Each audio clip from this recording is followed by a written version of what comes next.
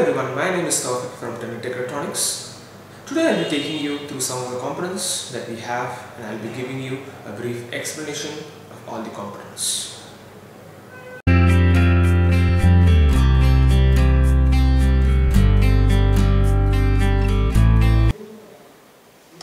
Hello everyone, today we will be seeing about a typical motor driver, that is L293D, a typical motor driver IC.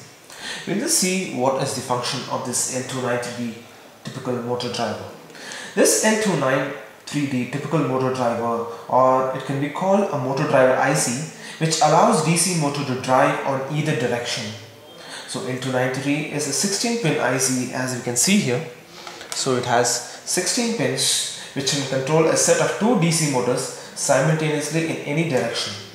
It means we can control two DC motors with a single IC, that is L293D IC.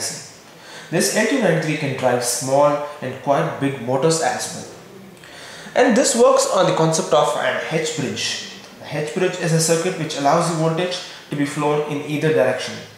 And we know that the voltage needs to change its direction for being able to rotate the motor in clockwise or anti-clockwise direction.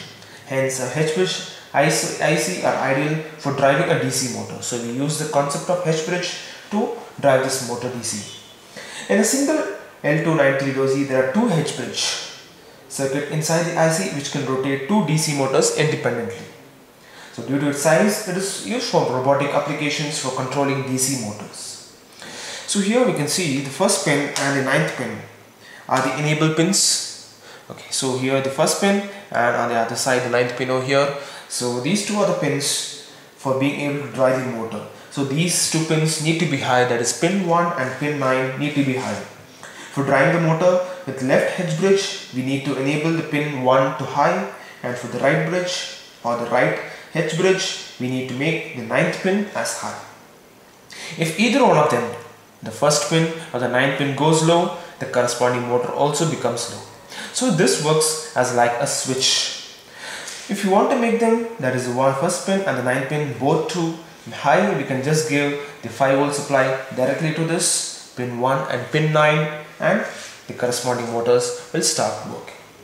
Now we'll see a simple demonstration of L293D and see how the two motors work simultaneously with a single IC.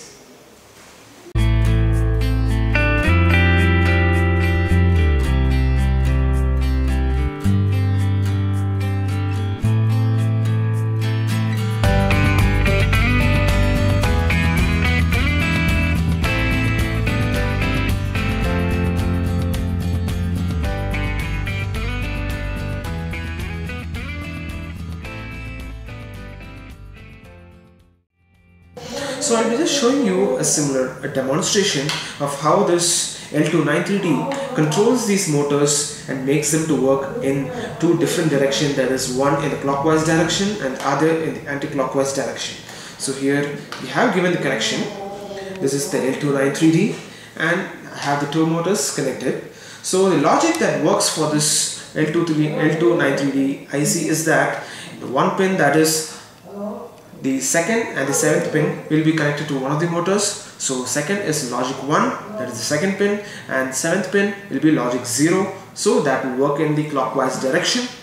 And the other side we have, that is the 10th pin will be logic 0 and the 15th pin will be logic 1. So this makes the motor work in the anti-clockwise direction. So we'll just see how these motors work in both the directions. So I'll be just switching it on, and we'll just see how this works. So before that I switch on this, I need to say that pin 1 and pin 9 need to be enabled high to make these two motors working. So if either one of them is not enabled high, the corresponding motors will not be working. So this has been enabled high. So now we'll just see the functioning of the motor. So just give it here. So this motor is running, and you can see the second motor also running here. Okay, so let me just showing you. So this works in the clockwise direction, and this one you can see runs in the anti-clockwise direction. So we are giving a 5V regulated supply. From that we get is supplied to these motors, and it is working in the clockwise and anti-clockwise simultaneously. Thank you for watching this video. If you have any queries or if you have any doubts, you can log on to www.tenettech.com, or you can drop a mail to info@tenettech.com. Thank you.